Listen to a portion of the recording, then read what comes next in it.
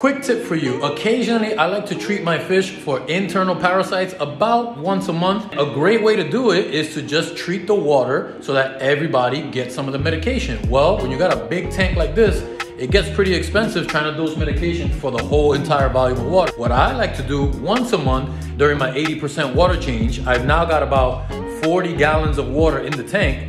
I'll treat Metroplex to this 40 gallons of water now. Keep in mind that when you treat any kind of medication, it's always going to reduce the oxygen levels in your water. What you want to do is add your medication just before adding in your new water, which is going to be oxygen rich, to ensure that there's plenty of oxygen for everybody in the tank. Treating for internal parasites once a month, every 6 weeks is not a bad idea, just to prevent anything from happening in your tank and having it go overboard and uncontrollable later.